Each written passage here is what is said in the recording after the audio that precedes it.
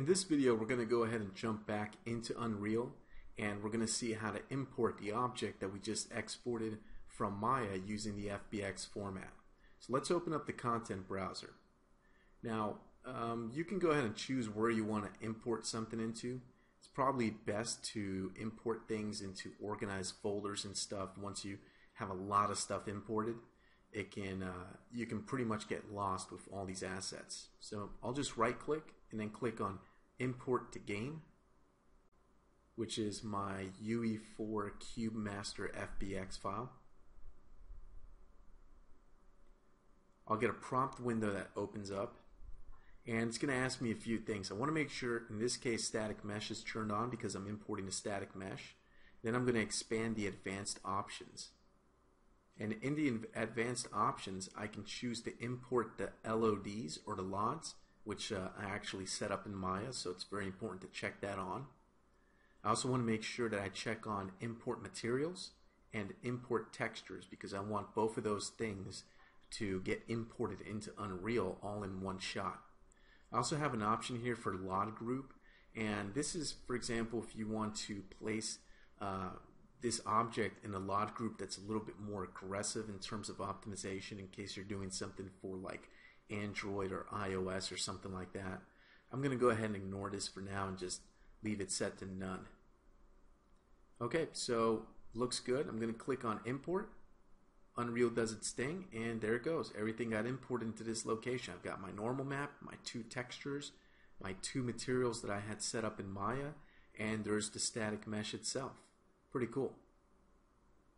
So if we double click on one of these materials, you can see the material came over perfectly, and it also came over with the respective textures, the textures I had plugged in to Maya in an earlier video.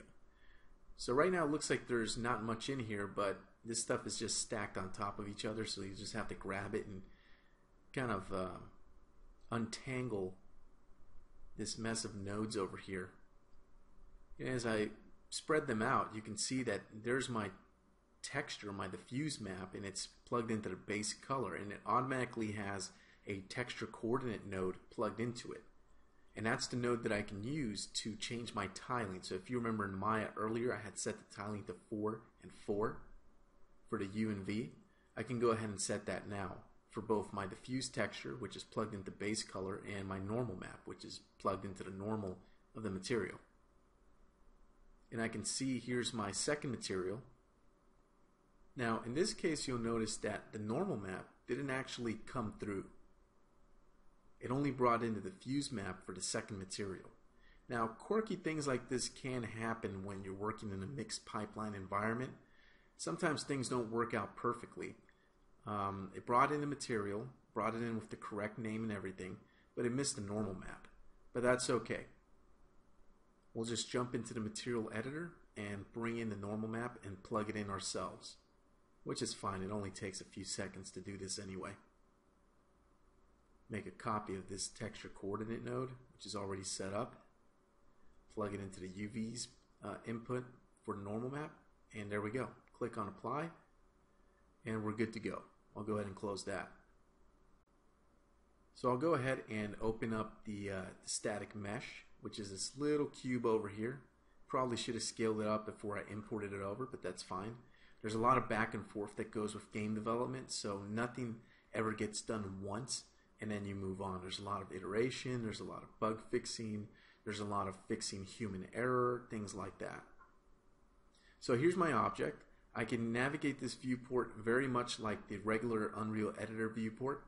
So I can hold down Alt, use the left mouse button to orbit around this object. I can also view it in wireframe mode, so I can see what the triangulation looks like and all that stuff.